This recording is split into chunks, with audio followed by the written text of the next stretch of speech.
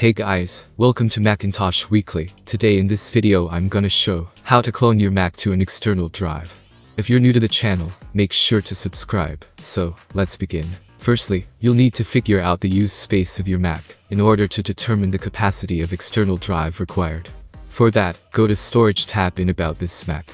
Here, you can see total use space is approx 27 GB. So, I can go with any external drive, or even a USB with a capacity of 32 GB. Now, plug your drive according to your preference, however it's recommended to have a larger capacity drive than the total use space. After attaching your drive, open Disk Utility and, now, select your external drive instead of any partitions and, click on Erase button and, erase your drive with the following parameters.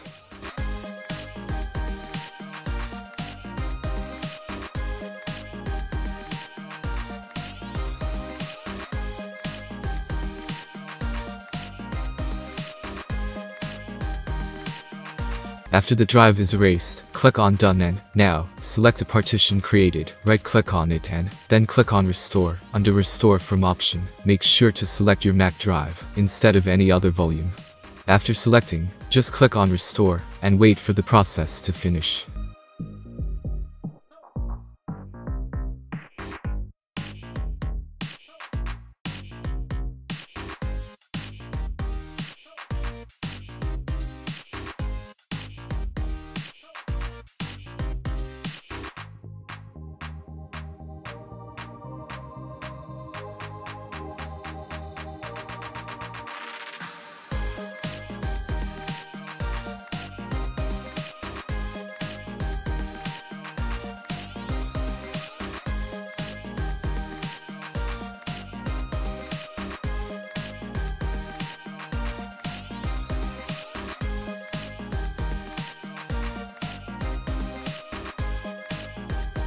Cloning has been done.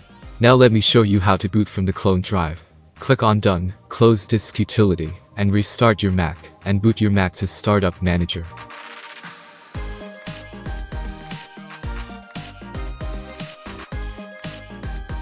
After booting to Startup Manager, select the drive from which you want to boot. After selecting the drive, press Enter to boot. So, that was it. Hope it was useful. Consider like for the video, subscribe to the channel, and if you have any question, just comment down below. Thanks for watching, and have a great day ahead.